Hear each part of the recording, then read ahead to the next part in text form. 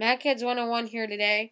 Today I'm going to be showing you how to use system preferences. Now, you probably know what this is already, and if you do, you can skip this video. But basically, you'll notice in the top left-hand corner, and you probably won't be able to see it, there's an Apple symbol. You just click that and go down to System Preferences and click that. And System Preferences will come up. It's this window that should look something like this, with the little search bar at the top and everything. And what this is all the settings for the machine. And under System, there might be another topic called Other, and that's where other applications may put settings. But I'm just going to show you how to use a few things.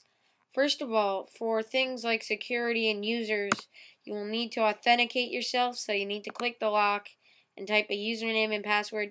Unless you're logged in as root, if you're logged in as root, the lock will automatically be unlocked and you won't be able to lock it.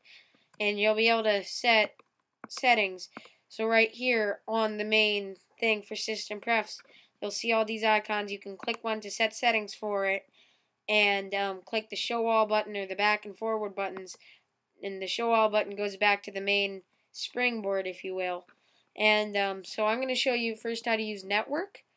And this is an icon you'll see under Internet and Network. And what you do is you can set up your network connection, so airport, Bluetooth, Ethernet, and Firewire.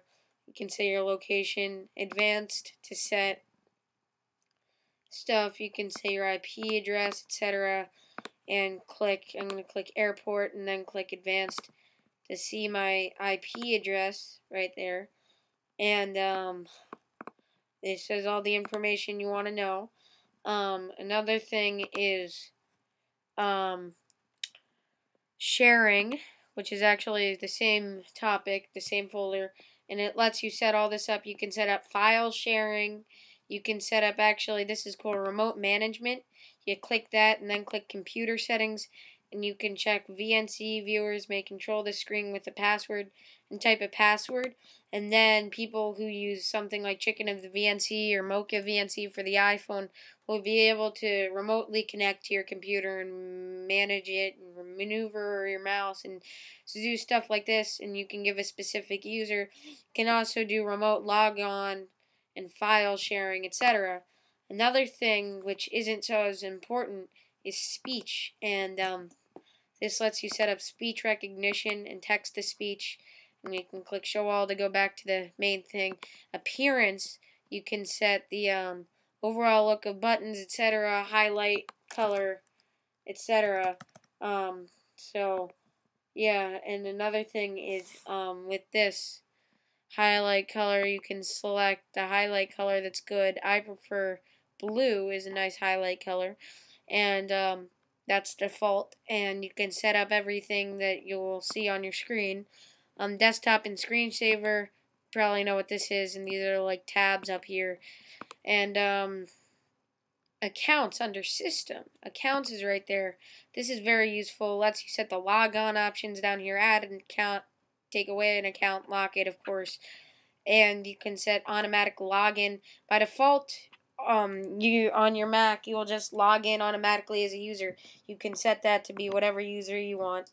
And you can say whether it displays a list of users or a username and password thing. And actually, that's a good idea. So it's good to go around and set stuff there. Another thing is parental controls. All you parents or kids who don't want to get controlled by your parents, whatever, can go on here, click a user, and select the content they can view, and try to limit access to websites, etc. You can set time limits, and you can see the websites they visited, the all, and you can see everything that's ever happened on that computer. You can see the applications they've run. That's useful. You can see the iChat logs, so that's very useful. So that's some simple stuff in system preferences. You can also search. And so we do sound, say, and then it will let us select something. And so that's simple system preferences. press Apple Q or click the X, whatever you want to do to get out of system preferences. So that's MacHeads 101 here today, and we've showed you how to use system preferences.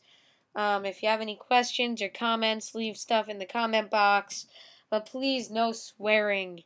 Bunch of kids work on this anyway. See you later, and bye.